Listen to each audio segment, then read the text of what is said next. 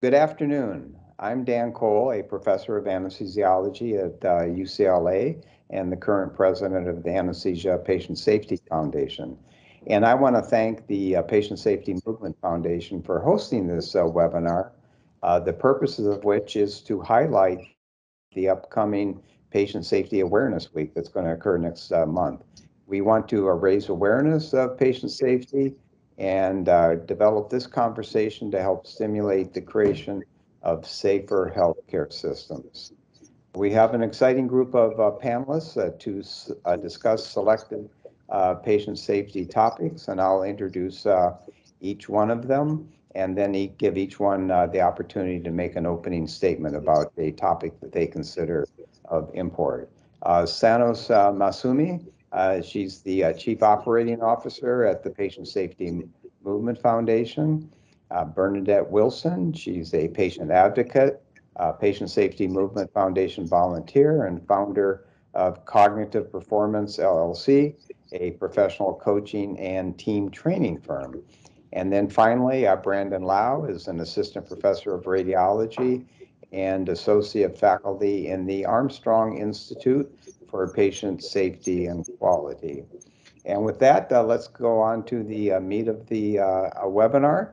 And I'll start with Sanaz to maybe make a comment or two of things that she thinks important, maybe particularly in regards to raising awareness and particularly the safety culture. Thank you very much, Dr. Cole, for the kind introduction. At the Patient Safety Movement Foundation, we hope to be able to raise awareness around the topic of patient safety, to be able to create safer healthcare systems globally. We can't solve a problem if no one knows it exists, and overall general public still believes that our healthcare system is a pretty safe environment, and preventable patient harms is a very rare event. Well, we conducted a survey a few years back. We found that 88% of general public don't know the enormity of this issue, and yet the estimates show and indicate that in US alone, about 200,000 patients die every year from preventable adverse events, let alone those that they end up with long-term disabilities and still the harm reaches the patients. Around 400,000 preventable drug-related injuries occur each year in hospitals, 800,000 in long-term care settings, and over 500,000 of these preventable drug-related injuries happen among Medicare recipients. So by just giving these few statistics, I think it is very obvious that this is a really big problem we are dealing with. And we know that the solutions are straightforward. We need to implement evidence-based practices. Thank you. Bernadette, maybe you could give an opening statement and maybe comment specifically on mental well-being and performance of teams and individuals. Absolutely. Thank you so much, Dr. Cole. You know, just listening to you, Santa, I was thinking about so much how this is a human problem. It's a global problem. It's not just a hospital problem because it affects everybody internally and externally of the healthcare system. I think the problem in the way of like a Rubik's Cube, you have a cube and maybe you get it and it's in a perfect form and there's some colors and there's a system to it. But if you mix it up, there's a lot of angles and dimensions to solving this problem. And patient safety is the same way. We have to kind of look at it from internally within the organization, what is going on operationally and what type of culture. And I think that was something we spoke about earlier about the culture of the organization and how we can implement more compassion and awareness for our healthcare workers. I know one of our facilities here does a code lavender, which I absolutely love. So if there is a medical harm, people surround the person that may be the medical person that was involved with that and offer them support.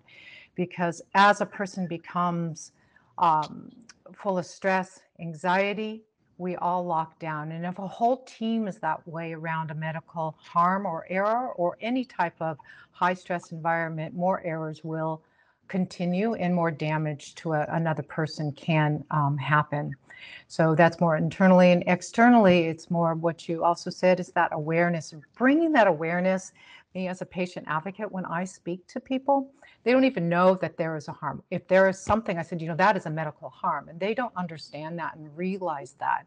So just getting the clarification of what a medical harm is, and then getting people to talk about it and tell stories, because it really does affect the whole family, our whole community, and as we see now, with what's happened in the past with COVID, it affects us globally. Brandon, do you want to give us an opening statement and maybe even intertwine COVID and how that may have affected the patient safety movement? Yeah, thank you very much for the introduction, and I completely agree. I think that COVID, it has been unlike anything that we've ever experienced in our lifetimes. And leading up to that, we've developed and implemented various interventions to try to improve quality, improve safety in healthcare organizations. And when COVID came around, it pretty much changed a lot of the culture of our day-to-day practices. And we were forced to modify how it is that we were approaching healthcare delivery, trying to do the best for the patients who were coming into the hospital. And I think that it created a bit of a challenge to ongoing healthcare quality improvement, and identifying opportunities for safety. And as we're emerging from the pandemic, we're realizing that a lot of the culture in healthcare and practices are probably different now than before the pandemic began. And we have to take a really good look at where our numbers are, where our opportunities to improve are, and try to figure out how we can try to modify solutions and interventions that have worked before for the culture and practice that we have now. And while I don't think it's completely starting over in the world of healthcare quality improvement and patient safety, I think that we need to really have a clear understanding of what the data tells us are opportunities to improve and what our healthcare practices are now, so that we can really pick up and drive that momentum that we had before, to ensure that patients are getting the best, safest care in healthcare.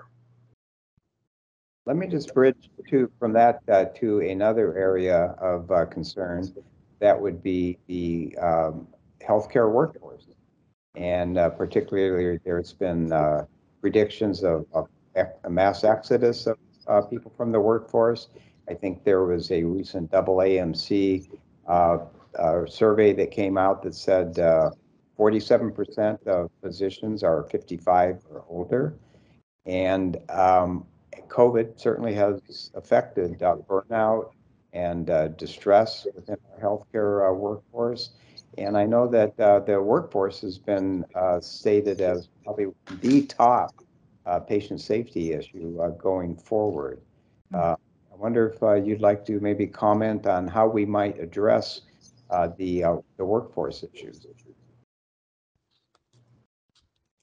I think workforce is absolutely critical to the culture of healthcare safety.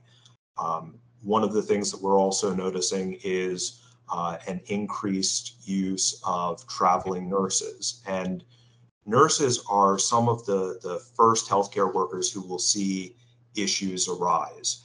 And one of the very interesting things that we saw beforehand is that the teams of nurses who would work together day in, day out, understanding, developing, implementing practices to keep patients safe in hospitals, because they're a team, they're a family, they're people who work together all the time. And while I have absolutely the greatest respect for nurses and all of the work that they do, I think it is a different culture when there's a a large number of traveling nurses who may be in one environment for a very short period of time, and probably a different level of engagement of safety culture and innovation for what might work on individual hospital floors or within departments to identify where there are opportunities to try to keep patients safe. And I think that it's really important as we're thinking about the workforce and rebuilding the workforce and re-energizing the workforce to think about how we can do better in team building between clinicians of different disciplines, and also recapturing that feeling of all being in this together and all having a vision for how we can improve the safety, quality, and experience of the patients while they're in the hospital. Maybe we can jump to Bernadette, and considering kind of a fragmented and very fragile workforce that is becoming more and more stressed with the demands of healthcare by the United States population. Any comments on things that we can start to do to sustain, improve the mental well-being of the workforce and also the performance of the teams? Okay. A couple thoughts there, and just backing up on the previous conversation as well. I'm thinking that we need, did I freeze? I'll continue speaking.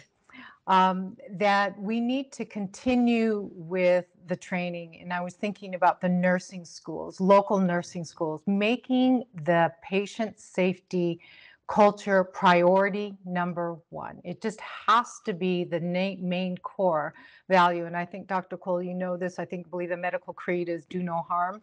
So making that, coming back to that, and that is number one. So if you have that as the upper message going through any healthcare system you go into, there'll be less confusion. Then you look at the individual teams, you can implement down the line compassionate care principles of being able to allowing healthcare workers to take time out, to have morning huddles to discuss the stresses of the day. This should just be standard operating procedure. I always believe that there should be an operational manual, a safety operational manual that goes with any facility, and that there is a team that really monitors this and oversees this and making sure that these protocols are followed. And one of the biggest things that I tell my clients when I'm working with them and I'm going into an environment is really to understand that they are in a high stress world, high stress environment. So it's very, very important to take what we say called mini breaks, to really stop, breathe, relax, and refocus. So, Sanaz, any comments on that issue before I ask you a specific question? I just wanted to briefly talk about the data transparency and how it ties to the workforce. I'm sure many clinicians and clinical team members still work in healthcare organizations where if there is an adverse event in one department, they are not going to necessarily be informed about it. And these lessons learned are not shared throughout the organization, let alone outside and in a global fashion. So many individuals happen to experience the same errors, the same failures, and the same patient harms that has happened in the past numerous times, and they could have been prevented. And along with the patient who we are trying to protect, we're also trying to protect our healthcare workers from having to deal with an experience, the trauma. The trauma is widespread. The patient is obviously the recipient of it, but healthcare workers also are the other end of the spectrum receiving the trauma. That's why I think data transparency, or I should better say the lack of transparency in the current healthcare situation, is one of the important topics we have to address, and we have to talk about it to start moving the needle towards safer healthcare system. And let me follow up a question in regards to your opening comments, Sanaz. You mentioned some stunning figures about the death, morbidity of preventable harm, which would actually make preventable harm the third or fourth most common cause of death in the United States. That's right. Why hasn't patient safety received greater profile and great attention on par with cancer and cardiovascular diseases? That's a really good point. And I think, again, it goes back to one, to not having transparent data. So when we talk about these figures, like 200,000 people dying every day in US annually, more getting harmed due to medication errors, and so on and so forth. Up to this point, we didn't have really good data collection processes. So we don't know the exact number of harm. We don't know exactly when they are happening, where they are happening. So we haven't been able to connect the dots yet for the same purpose. The other topic I want to bring to the picture is aligned incentives.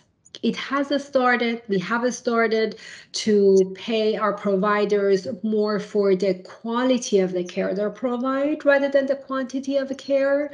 But still, if you look at this globally, in majority of the cases, providers are paid based on the quantity of care, based on the number of procedures they do, based on the number of patients they see on a daily basis. Until we fix the aligned incentives and data transparency and join it with incorporating gold standard of care, we continue to see the same number of patient harms.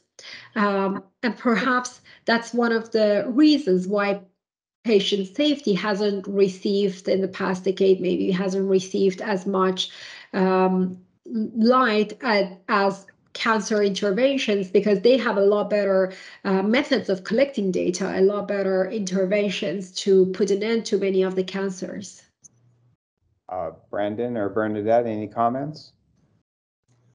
I completely agree. When it comes, as a data scientist, I completely agree that we woefully underutilize the data that we have to try to better understand what the opportunities to improve care are, and I think that is just an absolute travesty in healthcare. I think that challenges come in multiple different ways in this, and one is that there isn't really a great standardized definition or measure that hospitals are consistently holding themselves accountable to. Mm-hmm. So in one area, one of my main clinical topics is diagnosis, prevention, and treatment of blood clots, venous thromboembolism. And it's a measure of outcome and processes to prevent blood clots that's used by multiple different organizations throughout the world. And all of their definitions, inclusion, exclusion criteria, what qualifies as a preventable blood clot versus an inevitable blood clot, they're all different criteria. So hospitals are holding themselves accountable to a variety of different measures, many of which don't actually make clinical sense or give actionable opportunities for improvement. So I do think that one of the key issues is having a consistent, defined measure that hospitals are able to readily access their data and say, this is what our outcome is, or this is what our safety number is across multiple different domains. And the second area that ties into data also comes to the electronic health record system. Even when you have the same electronic health record system, a lot of the ways that they get built and implemented at individual hospitals varies slightly. So as one example of this, we have a project right now that has been demonstrated to improve administration of medications to prevent blood clots within our own health system that we have attempted to share with 10 other hospitals around the country using the same electronic health record system that we have. We've shared our code for building reports, for building the tool that helps to facilitate this intervention. And in every case, that code has had to be modified based on their electronic health record system build.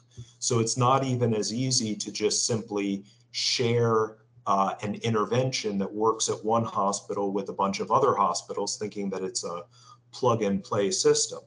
And I think that as a country, we need to do better at leveraging the incredible investment that we've put into adopting electronic health record systems to make data both transparent and easily reportable, but also facilitate intervention implementation. When we see that something works at one hospital or 5 hospitals, how can we spread it out to the thousands of other hospitals that could potentially benefit from that type of intervention? Maybe a question for Bernadette to kind of build on that. As you know, many surveys in the recent years have shown that patient trust, the public trust in healthcare systems and doctors has plummeted. I want to talk about rebuilding trust, particularly through patient safety and engagement. How do we best get patients a little more involved and engaged in their actual care? Okay, great. Those are 2 great questions. One, gaining the trust and how to get patients involved. And just backing up what Dr. Lau said, I was thinking about how many reporting avenues are out there now. You got the US News and you got Vizient and you have all these different measurement types. And so the consumer is going to be looking at those types. They're going to be looking at those ratings to see which is the best hospital. They may not be providing the best care, but they're going to be looking there. And then that may or may not lead to some mistrust, depending on how the reporting was done and the statistics were reported. So the trust comes from honesty and transparency. If a consumer could go to a website or a patient goes to a website and actually see what their ratings are, how well they do in a certain procedure, how well they've reduced CLABSI, how safe is that hospital, that would help tremendously. I also encourage patients to go and ask questions and be extremely vigilant about their care. You have to assume that this is your care, your well-being, and your caretakers as well. So it's kind of a team effort. And on the other end, they have for whatever the physician prescribes, to follow that. Often patients won't follow the advice of the physician, and they may have readmission, which also causes more harm to individuals. So the understanding that the physician's advice is most sage most of the time. I mean, it's right to question it, to always question it. And also there are books out there and there's material out there that there's checklists that people can bring into their doctor's office and talk to them about what is going to happen with anesthesia, who's going to be my anesthesiologist, is somebody going to be monitoring my anesthesiology, and just really work. So often, I know this has happened to me before, you just sign the form and you leave and you don't know what's going on. So to have that awareness will reduce the anxiety, and I think it reduces it as a team. And the healthcare professionals and the patients should be a team in their collaboration. And I know it's kind of a big ask because physicians are extremely busy and healthcare workers are extremely busy. And on the other side, each person wants to be treated as if they're the only one.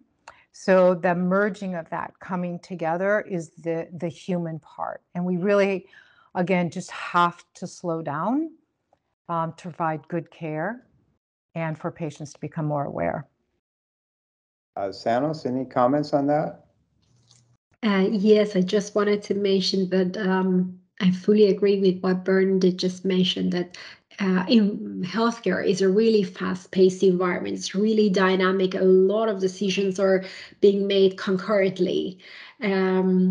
So I think that if we master the science of safety in healthcare, like how other industries such as aviation or nuclear have done it, we have a better chance of serving our patients and serving our healthcare workers in a more holistic view. And I think there are three basic ingredients in creating a safe culture. If we have a reporting system to help start with conducting a root cause analysis when a failure happens. If we have and promote a learning atmosphere, which turns the errors into lessons learned rather than a blame culture. And if we have a systematic assessment of a culture on a continuous base, these three together at least give us a foundation to start build a culture of safety where people, both patients and their family members, and also clinicians, the whole clinical team, feel comfortable to speak up and feel comfortable to sometimes stop a procedure, sometimes to bring something important to the attention of hospital administrators sooner than later. I just wanted to add that point. So one last question for Brandon, and then I'll ask each of you to kind of make a closing statement. ChatGPT has just hit the field, and you can get some amazing information off that. Not necessarily all of it's accurate, but I can envision patients going to ChatGPT, getting a lot of information that helps to level the asymmetry that occurs. And ChatGPT is only the first generation.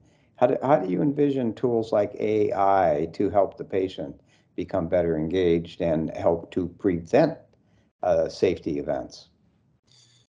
That's such a great and timely question.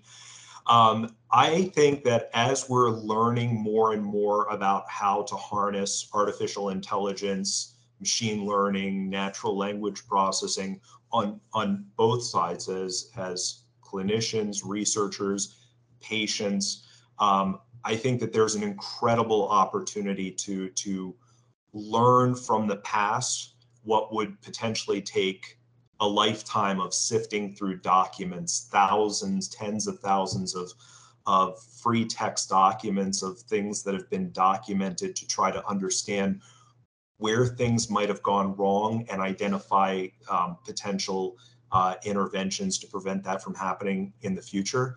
I think that there's incredible potential for it. I think one of the concerns for it is that you have to consider the quality of the information going into it.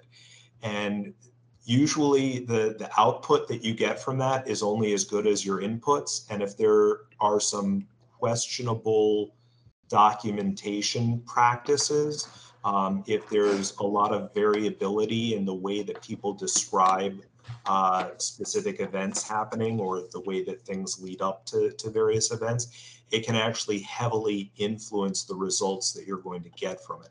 I think that there's enormous potential for it. I think that we just have to be a little careful of how much stock we're putting in it right at this moment versus continuing to optimize it over the course of time to make sure that we're getting really high quality information out of it. So we have about 3 or 4 minutes left. With that, I think I'll ask each of you to maybe give a 1-minute kind of closing statement of where you'd like to see us go. I'll start with Bernadette. Thank you, and I apologize if my screen has frozen one more time.